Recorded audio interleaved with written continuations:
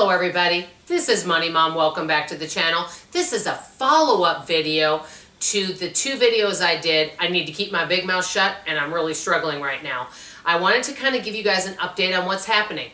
As many of you know, I do struggle with the disease to please and being so social that I have many people in my life, and basically I end up spending so much time and energy working on pleasing others and defending and explaining myself. Also, I basically end up in conversations that I don't need to have any part of. And I know I've spoken to you guys about these issues that I've had. Well, I have been making improvements along the way, and so I'm very pleased about that. And I wanted to share with you guys some things that I'm doing. The first thing that I am doing is I'm spending more time alone. I know I've talked to you guys about this before. I've been reading about 2 books a month now for several months. Some are personal books, some are self-help, and I've been really enjoying that. But even though I do need to spend time helping take care of my family and work, I do have time where I have free time. And I'm thinking, how do I want to spend that free time? So I'm spending some of my free time reading.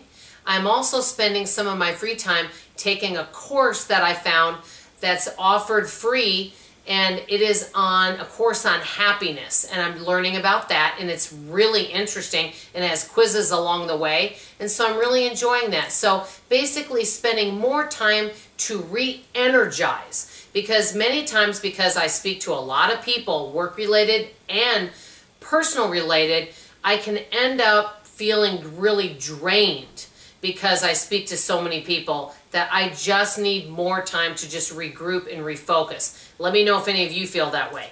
Number 2, and I've really gotten a lot better on this, I really am spending more time thinking before I speak.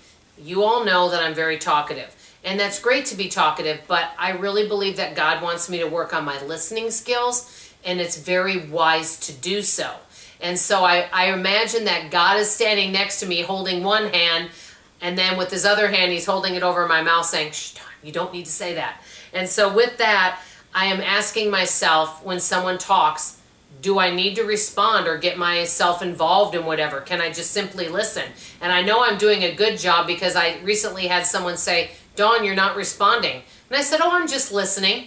And so I don't always need to give a response to everything. I can just sit quietly. Sometimes no response and silence is the best response. And number 2, basically, I'm thinking before I want to share anything. And it could be from, hey, what book am I reading or what class I'm taking? Before I share anything, I'm thinking to myself, do I really want to share this? Because each person's different.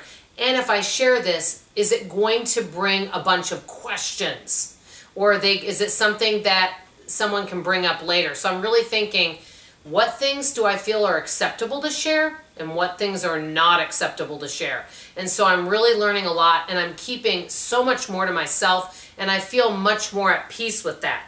Now, regarding phone calls, I mentioned this a long time ago. I have a dear friend of mine that told me this. She said, Dawn, I know you work from home and you talk to many of your fabulous mystery shoppers, which I do, and I really enjoy working with them. I cannot say enough nice things about the industry.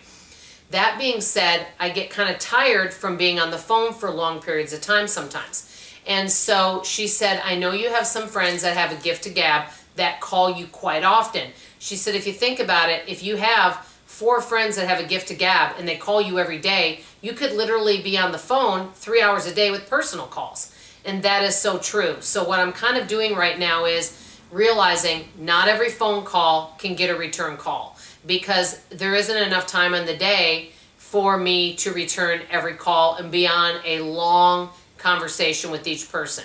And that I'm going to just have to let that go and be okay with that, because I've got a lot of things that I'm busy with in my life. And so not returning every phone call, that's number 1. Also, with that being said, if I need to be in the right mindset to return a phone call, if it's something that might be really draining to me and just drain a lot of my energy, or it's something that I know that that person may be kind of negative, I have to be in the right mindset to be able to return that call. And so that's something that I really want to think about each and every day, about am I really in the mindset to make this phone call right now? And that's something that I think would be helpful for all of us. And then with all that being said is, how much time do I want to allot every day for personal calls? I have some fabulous people in my life, and many of you know who you are, that I really enjoy talking to because the conversation is light and positive, and I go away feeling really good. But then there's other conversations with other folks that are really heavy, and it's just, I go away just feeling drained. And I kind of want to limit those calls and do more self-care and think about that.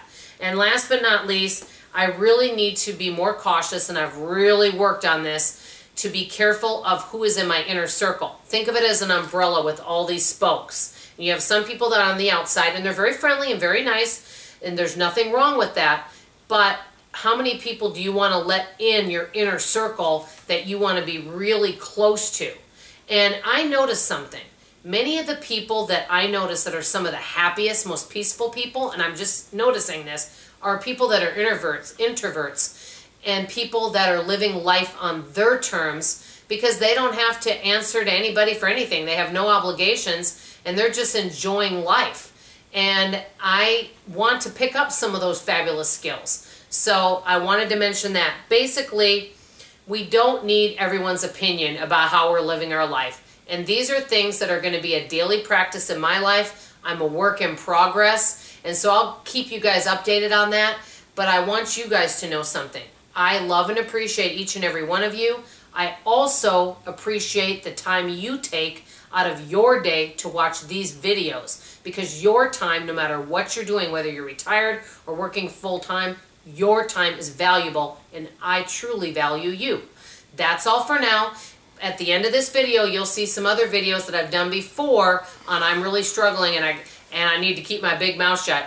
If you're interested, please refer to those videos because it may help you understand this video a little bit more. That's all for now. I love you, I appreciate you, and I'll see you on the next video. Bye-bye.